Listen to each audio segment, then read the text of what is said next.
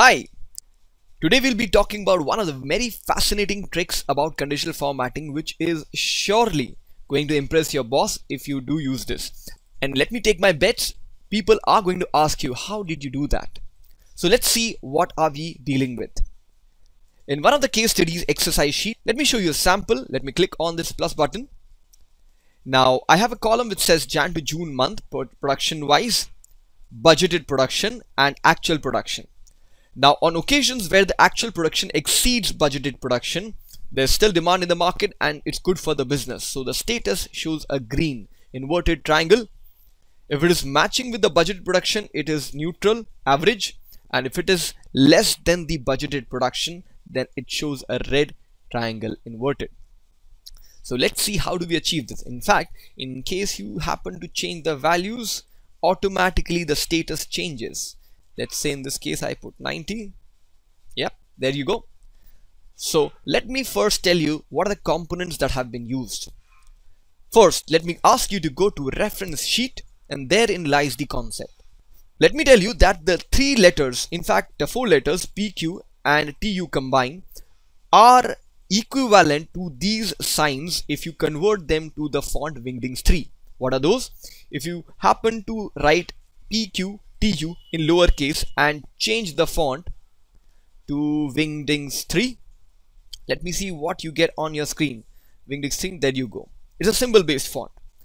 Now this font is the proxy for those same letters PQ TU.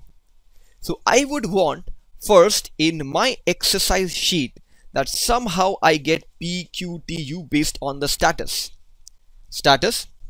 whether actual exceeds budget or vice versa, or both are equal.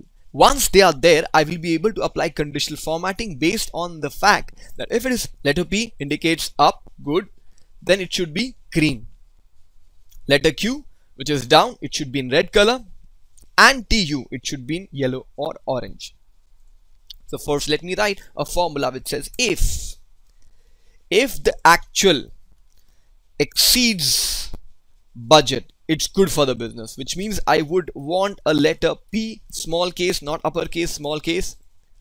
If it is not so, please ask again. If the actual cell, actual production, now I'm not able to choose this particular cell because it's behind the formula. So what I do, I choose the cell above it and I press down arrow key. So there you go. I've been able to select the actual production value.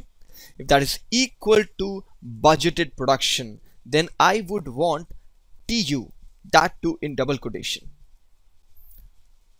And finally, if it is neither P or TU, I will only have one thing to say. It must be under the Q, which means decline. I close double brackets and there you go. I have letter P, copy pasted, TU which indicates same level, and Q which indicates which is bad for the business. Now I go to the font and change this to Wingdings 3. So Wingdings and putting a space and 3, enter. So I've been able to get an indicator which shows whether it's good for the business, average, or whether it's bad for the business. But now I also want to apply a color which indicates the direction. So I choose the entire block where the arrows are present. I then go to Home tab, Conditional Formatting, New Rule, and in here I go to the second option which says Format only cells that contain.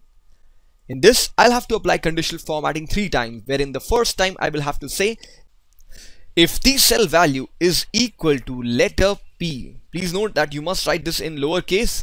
So if it is equal to P, let me go to format, let me go to font color. Notice it's not fill color that I'm targeting, it's the font color that I'm targeting. Font, and within which I'm choosing the bright green. Okay. Now it would have been better had I put in bold. Let's see how it looks. Okay, although for certain symbol it doesn't make any difference, but let me press OK. So now you see all the up arrows are indicated by the color green. Similarly, I go to conditional formatting once again, go to new rule, the same second option, but this time I say cell value is equal to what? TU. Ideally you should be putting double quotation before and after TU, but it already puts that automatically. The conditional formatting already puts that automatically. So cell value equal to TU, and I go to format, I go to font color and make it orange. Okay. Finally, I go to the conditional formatting third time, new rule, second option. Cell value is equal to letter Q and format has to be the font color red. Font color red. Okay. Okay. So let me test 120, which is neutral, 90 bad for the business, and let's assume 200. Good. So this is how you can prepare a very good MIS report where you got to show your bosses, your colleagues the actual versus budgeted production using this indicator, which automatically changes with change in values.